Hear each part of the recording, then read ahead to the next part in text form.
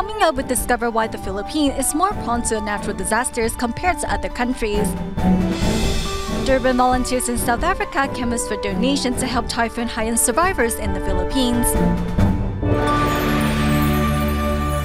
Welcome to DaAi Headlines. I'm Helen Now. Thank you for joining us. Typhoon Haiyan has destroyed many schools in the central Philippines, and it is still quite difficult for these schools to reopen. However, Tungay Elementary School is now back in session thanks to the help of its faculty and parents. Here's more. The bell chimes to remind these students that classes are in session. We are here at Tungay Elementary School. This is their first day back. But in this third grade class, the attendance is only 20%. Of the 36 students enrolled in the class, only 7 showed up. Still, this is better than the school's overall attendance average, which stands at 10%. They didn't take a leave of absence. My guess is that their homes are gone, so they can't come to school. Returning after a 20-day intermission, Rosa starts the first class by getting to know each student's situation.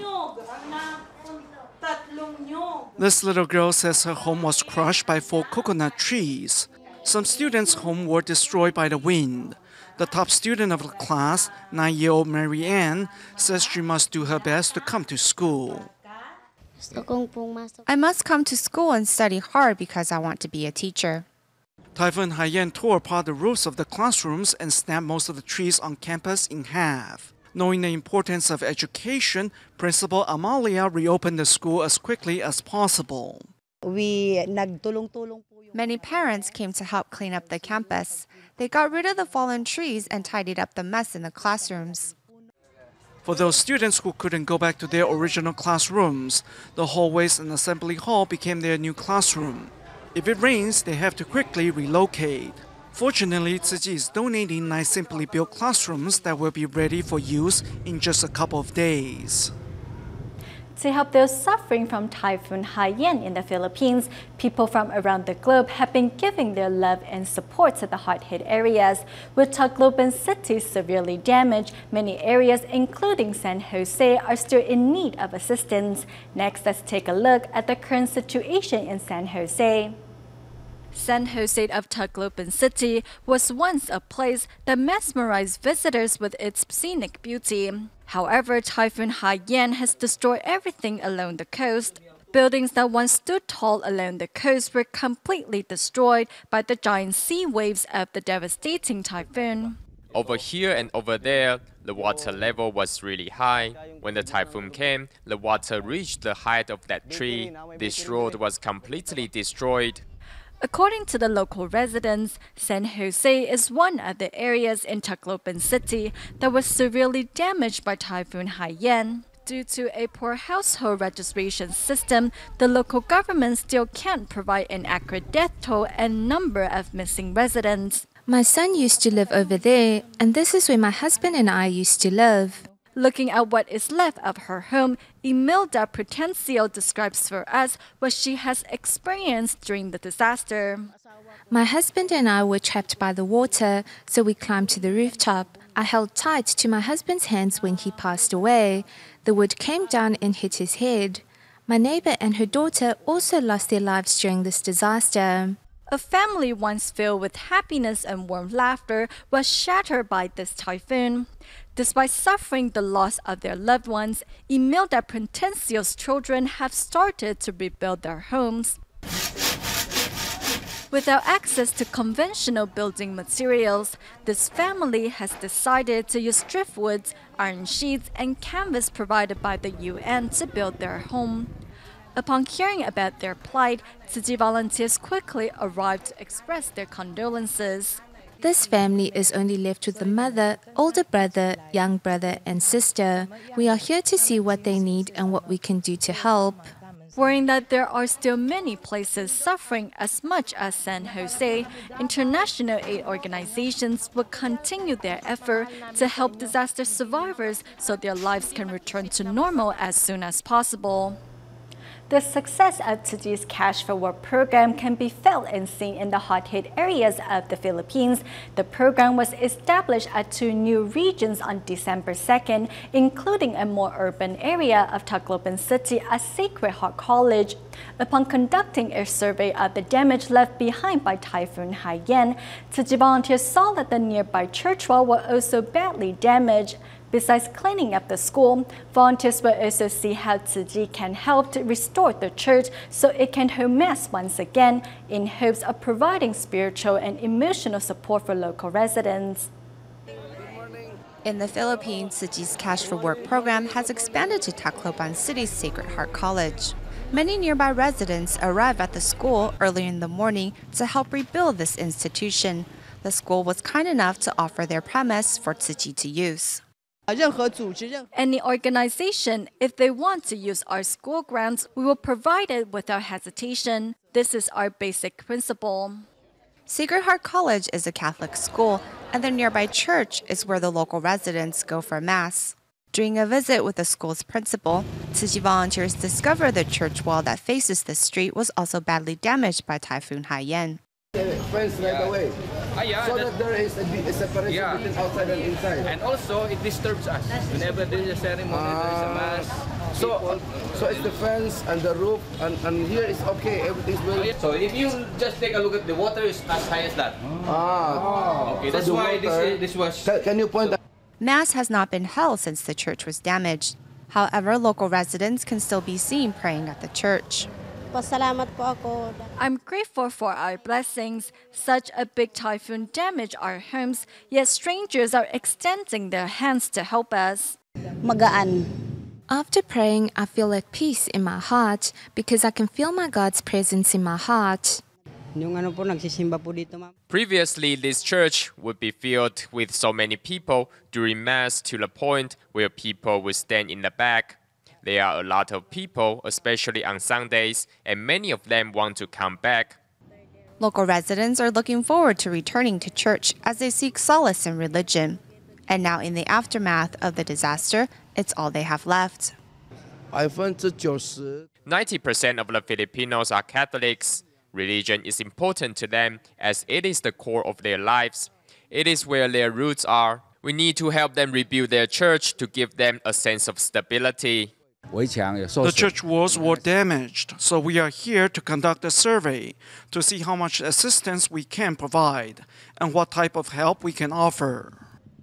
In the process of enacting Tzu Chi's Cash for Work program, Tzu Chi volunteers are not only helping to clean up the hard-hit areas, but also making sure that the survivors' emotional well-being is being taken care of. On December 2nd, the Tzu Chi Philippines chapter extended their Cash for Work program to Tacloban City's Barangay 58. This area was once an active commercial district where most of the store and factory owners were predominantly Chinese. In the aftermath of the typhoon, most of these entrepreneurs escaped to surrounding cities. To help with the cleanup of their homes as well as to contribute to economic recovery, Tzu Chi volunteers call on local residents to join in the efforts. Looking down, Tacloban City's Barangay 58 is left in ruins. It's hard to imagine that this was once a bustling commercial district. Ruben, who has lived here for more than 50 years, told us that most of the store and factory owners here are mainly Chinese. A rice mill, stockyard of Baras Rice Mill, a Chinese company for about 50 years already. Then we have also the heavy equipment of Burawin Marketing Corporation. At the same time, they are a rice mill.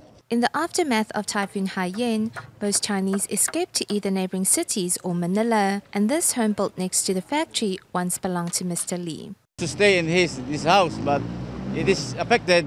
He lives now in the city of Tacloban, in the other house in Tacloban City in Paterno. But he will come back after 2 hours to fix the things in his main house. It was not only Chinese entrepreneurs that incurred losses, but locals as well. Isabella once ran a grocery store which was destroyed in the disaster. Now she lives in a tent nearby. That's how you run away? Run, water. Oh.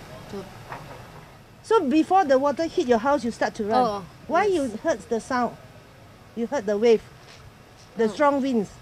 Philippines Tzu Chi volunteers plan to begin with cleanup efforts and implement the Cash for Work program here to help with economic recovery. It's not yet 7 in the morning, but nearby residents with simple cleaning tools in hand are already making their way to Tzu Chi's registration venue. Once cleanup efforts are underway, residents' lives will gradually return to normal.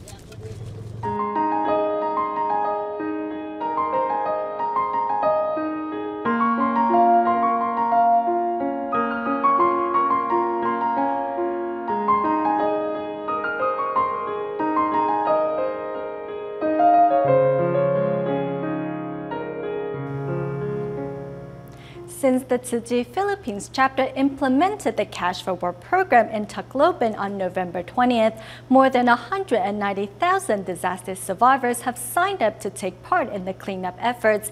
And in a little over 10 days, not only have streets become cleaner, but some residents have also been inspired to do more. One such person is 33-year-old Riyadh, who had initially only signed up to take part in the Cash for Work program. However, 2 days later, Riyadh decided to become a volunteer instead and gave up her pay to help those in greater need. It's 3 in the afternoon and participants of the Cash for Work program in Tacloban City are already done for the day. Everyone starts heading over to Jasmine Square. Among the crowd is 33-year-old Ria and 31-year-old Dory. Although it has only been a little over 10 days since the two have joined the Cash for Work program, the pair are now volunteers for Tzu Chi. Ria's home is situated alongside the seashore not far from Jasmine Square. Today, volunteers accompanied Ria home, only to find what's left of her home is just a pile of debris. When the typhoon hit, we were trapped inside our home. My kids and I couldn't get out because the door was jammed. I don't know how we managed to escape in the end, but I know it was God who gave me the strength to open that door and get my kids and myself to safety.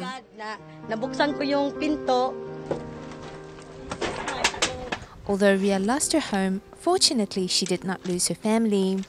2 days after she joined Tzu Chi's Cash for Work program, she decided to forgo her pay, instead choosing to serve her fellow residents. You Tzu Chi volunteers don't even know us, yet you are helping us. This makes me want to help my fellow people too. Even if I don't get paid, it's all right. It's okay for me. Everyone say thank you. Another local who wanted to lend a helping hand is Dory. After learning that assistance is needed at the worksite, she immediately signed up to become a volunteer and has found much joy in her new task. I'm so happy. Even my husband was enjoying because he managed the new registration. Now each morning, Ria and Dory would arrive on site to help with administrative work. Their only wish is that their contributions can help their fellow residents stand up tall and strong once again. The Magallanes is cleaned already. So one worker said it is the new hero. The new hero in Tacloban is the Tzu Chi. On the first day of its implementation, 620 people arrived to take part in the Cash for Work program. And between November 20th and December 2nd, in the span of 13 days, more than 200,000 people have joined in the cleanup efforts. We tried our best to seek out other areas where we can implement the program. Mr. Zheng Yan's great love and compassion has really given us the confidence to strive on. Tzu Chi volunteers hand over 500 Philippines pesos to local residents. As Master Zheng Yan hopes to help disaster survivors get back on their feet as soon as possible, participants in the Cash for Work program are receiving 2 times more pay than the minimum wage. Grateful for Tzu Chi's assistance, local residents even designed a T-shirt decorated with the words, "I love Tzu Chi." These efforts mark the first step to rebuilding their homes. We bought rice, milk, as well as medication for their families. Seeing the look in their eyes, filled with so much anticipation, hope, and gratitude that we were able to help them, my heart really goes out to them. Streets that once lay in ruins are now clean and bustling once again. This wouldn't have been possible without the combined efforts of participants, who soon realized that they found the strength within themselves to get back on their 2 feet again. Following the devastation of Typhoon Haiyan in the Philippines on November 20th, Tzu Chi began its Cash for Work program, where participants are paid 500 Philippine pesos each day. Thanks to the program, now the lives of the disaster survivors have gradually returned to normal. To show their appreciation to the Tzu Chi Foundation, the disaster survivors wrote down their words of gratitude on posters. Typhoon Haiyan left a trail of destruction in the Philippines. Massive debris cluttered up the streets. Helpless disaster survivors put their hands together in prayer with tears on their face. To help, on November 20th, Tzu Chi launched the Cash for Work program to pay the survivors for cleaning up their communities, giving them much-needed emotional support. Tzu Chi made us realize if we want change, we need to work. After the disaster, we lost our livelihood. Thankfully, Tzu Chi offered us this opportunity. Holding back their tears, more and more survivors joined Tzu Chi volunteers in cleaning up their homes and communities. It's wonderful. The Cash for Work program helps my family a lot. When we are in desperate need of assistance, the Tzu Chi Foundation is the only NGO that came to help us. The citizens of Tacloban City are all grateful to the Tzu Chi Foundation.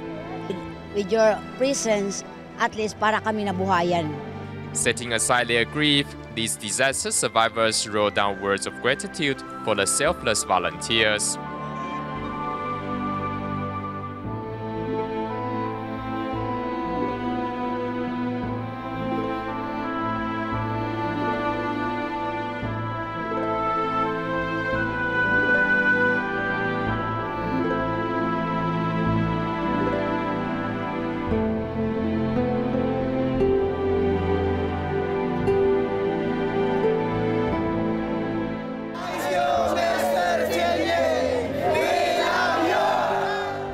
With Tzu Chi volunteers' support, these disaster survivors are on the path to recovery. On November 8th, Super Typhoon Haiyan made landfall in the central Philippines around 4 in the morning, bringing death and destruction. The storm's maximum wind speed of nearly 380 kilometers per hour made the strongest tropical cyclone since satellite imaging became available in 1970. While the country's location on the Pacific Ring of Fire makes it prone to natural disasters, climate changes due to global warming may have played a role as well.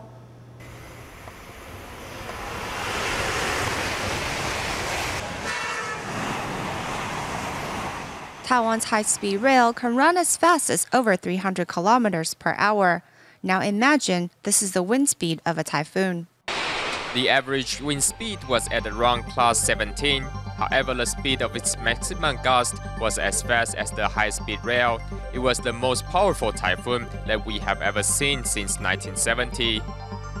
Typhoon Haiyan made landfall in the Philippines with a maximum gust at near 380 km per hour near the center. Such brute force knocked down all cars and homes in its path, scarring the survivors. Looking from the midair, it seems the central Philippines have been completely decimated. More than 5,000 lives were lost, and over 4.3 million people became homeless. However, such tragedy is coming here. Situated in the Pacific Ring of Fire, this country is prone to the wrath of typhoons, earthquakes, and volcanic eruptions. Plus, the warm water of the Pacific Ocean to the east, with temperature as high as 30 degrees Celsius, helps give birth to tropical cyclones. 8 to 9 storms are expected to make landfall every year, but this year the number reached 20. The central area has seen quite a lot of development. Perhaps as people continue to build and develop, they forgot the importance of coexisting with the environment.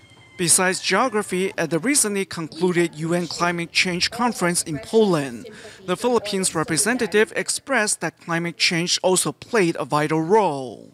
We've been having storms, we've been having flooding in our country, but the intensity, the frequency, the gravity of the damage that these typhoons are causing to our country and our people, these are not normal. If it's not climate change, I don't know how else to call it. Taiwan researchers believe it is too early to conclude that climate change plays a direct role simply by observing Haiyan. However, one thing is for certain, the sea temperature has risen due to climate change, and according to WMO, seawater temperature around the Philippines has increased by 1 degree Celsius. Around the world, the surface temperature is now 0.5 degrees Celsius higher than it was 20 years ago. This means storms have more energy to feed on, making superstorms more common.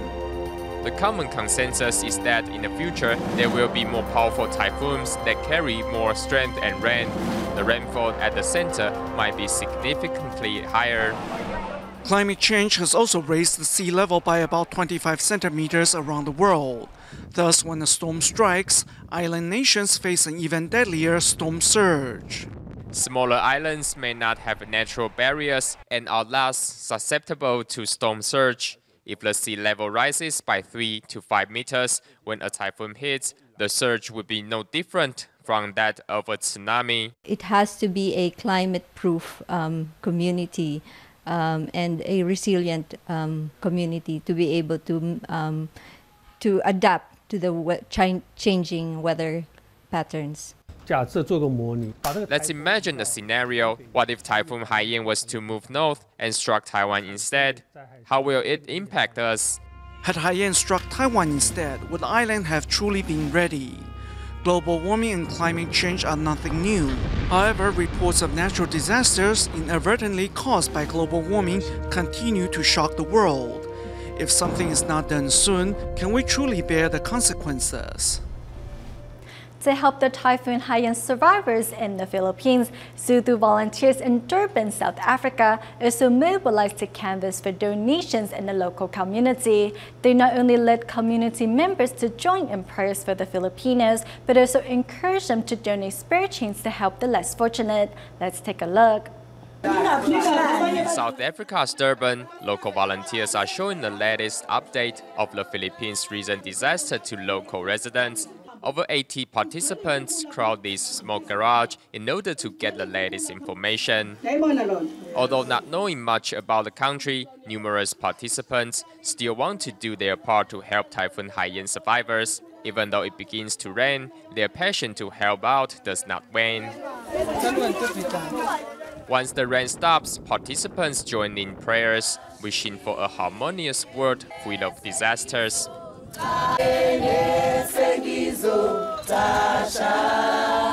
Apart from praying for a speedy recovery of the Philippines, volunteers also canvass for donations from the participants. Despite living in poverty themselves, many local residents still partake their share to help the less fortunate. A trickle of love from the other side of the world will definitely help Haiyan survivors get back on their feet as quickly as possible. We go back to the Philippines at the end of the show. Team members from Taiwan, Indonesia, Malaysia, and the city of Manila held a free clinic at a church in Palo District, Tacloban City. Through the free clinic, medical personnel not only cured sickness but also provided disaster survivors with much needed emotional support. We will leave you with these images. Thank you for watching DaAi Headlines. Goodbye.